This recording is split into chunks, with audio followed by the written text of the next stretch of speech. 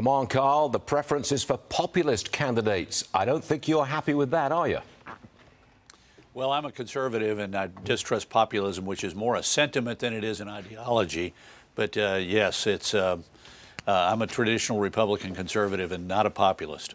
Is the party, I would think of Ronald Reagan as the traditional conservative. It seems like the party is moving away from Ronald Reagan. Well, you know what's interesting? Henry Olsen has an interesting piece out today where he says we're all populists, and there is a bit of populism in any winning Republican presidential campaign. For example, in 1980, Ronald Reagan was, the government is not your friend, it's the adversary. The worst, the most scary words in the English language, I'm from the government, I'm here to help you. So there was a little bit of populism in his message, as there was in every winning Republican presidential campaign in the modern era.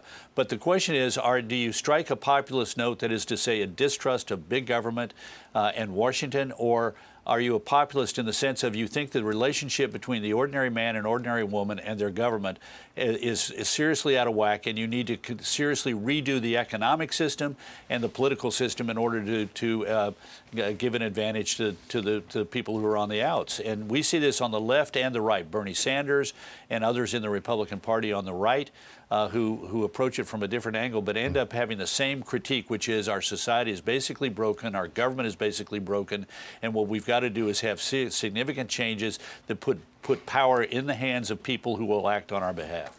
Listen to what one Democrat lawmaker said to the Washington Post, and I'm quoting now. The worst case scenario is we get past the nominating process with President Biden as the nominee, and then he's no longer able to continue on as the nominee. That's the nightmare scenario for Democrats. All right, Karl, do the Democrats have the time or the ability to avoid this nightmare situation?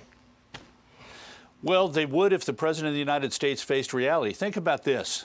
AP National Opinion Research, 77% of Americans say Joe Biden is too old to be president, including 69% of Democrats.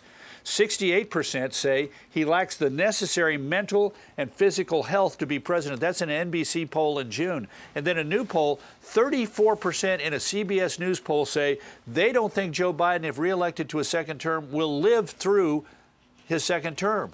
I mean, this is a disaster for Democrats, and I can't believe that the Biden White House isn't aware of the grave difficulties they face in a general election. If the Democrats put a new face up, all of these concerns would go away, and they would have the upper advantage in the November election. Yes. Similarly, if the Republicans put up a fresh face, they have an advantage. Otherwise, we're going to see the two most unpopular candidates, two most unpopular frontrunners in the history of American politics battle it out in an election in which nobody really wants either one of them to win. All right, I'll leave it at that, Karl. Thanks very much for being here. Always a pleasure. Karl Rove, thanks.